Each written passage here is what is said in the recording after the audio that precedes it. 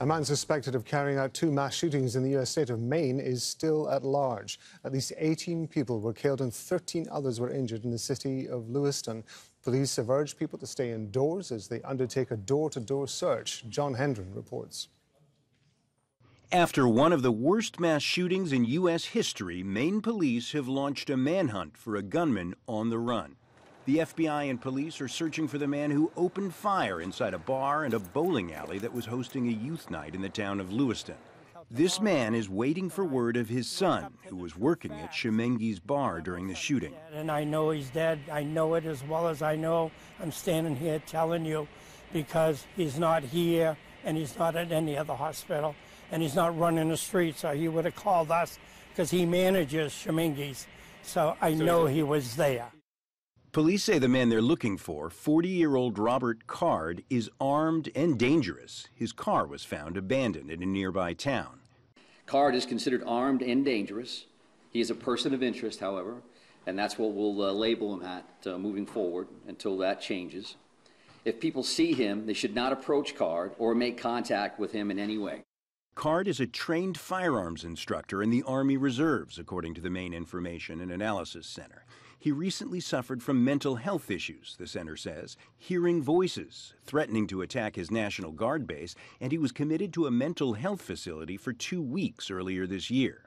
Armed guards man a hospital treating victims. Families gather in nearby Auburn, awaiting news of their loved ones. A significant amount of shock going on with people that were actually witnesses. Obviously, when I was bringing people in that were looking for their loved ones, there's fear, there's panic. Of course, there's worry, understandable. Local schools and a college are locked down. Residents ordered to stay home. A hauntingly familiar scene after another mass shooting in America. John Hendren, Al Jazeera. OK, let's go to Mike Hannon, who's covering developments from Washington, D.C. Mike, I understand there's been a press conference given by the governor. Yes, indeed, and the governor saying that the situation remains fluid, that the man who's wanted still remains on the run. So these are points of major concern.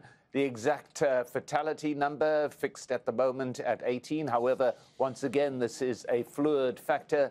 A number of people still receiving treatment in hospitals, some, it is said, in grave condition. The exact amount of injured, once again, still unknown, but it is believed to be over 60 at this particular point. This is the worst shooting in the state in history. It is one in which there is a low level of violence traditionally. In last year, for example, there were only 29 violence-related deaths throughout the entire state of Maine. So this particular action has come as a major shock to the people of Maine, a state in which there are very lax gun laws. The reason for this is that Maine is renowned as a hunting state, a shooting state, and certainly the degree of gun ownership is exceedingly high. But as I said, this does not correlate to incidents of gun violence. This is a very rare and indeed the worst exception to that. Now, they also say, the authorities, that it's believed that the suspect might have crossed the state line into Massachusetts. The search for him is continuing, and even in far-flung New York State, for example, police there have been put on alert for anybody meeting his description. Mike, obviously, as you say, this is a significant event for Maine, but once again, of course, the U.S. facing a large number of people killed in a shooting is bound to reopen the debate over gun ownership. It will open the debate, and it will open the debate over what sort of weapons are available to the general public. Now, the Facebook pictures the police put up of this wanted man show that he was using a long-barreled weapon, looked like an AR-15, and had as well a telescopic sight mounted to the top. Now, these are very sophisticated weapons, particularly in the hands of what we believe to be a trained firearms instructor.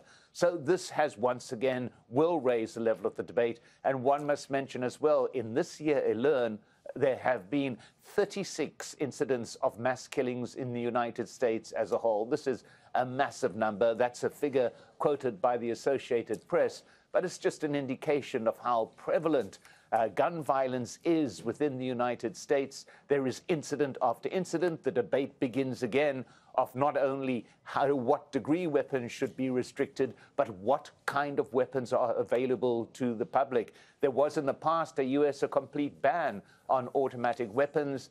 This was rescinded after a decade, but now it's not in place again. There is argument for such a ban to be instituted, but that has gone nowhere in Congress, and generally it appears to have gone nowhere in the public as a whole. Mike Hanna in Washington, D.C. Mike, thank you very much indeed.